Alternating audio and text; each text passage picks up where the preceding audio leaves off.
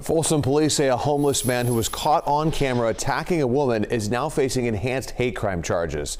We do have to warn you, this video may be hard to watch. The attack happened yesterday just before noon near a bus stop near Leidsdorf and Reading Streets.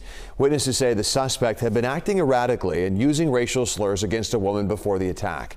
So look in the upper left of this surveillance video and you can see a man run up and then knock that woman down. He then starts kicking her over and over again.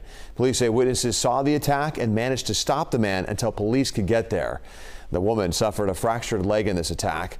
Mamikon Shushanyan is a 59-year-old homeless man, and he was arrested and charged with felony battery with a hate crime enhancement and then booked into the Sacramento County Jail.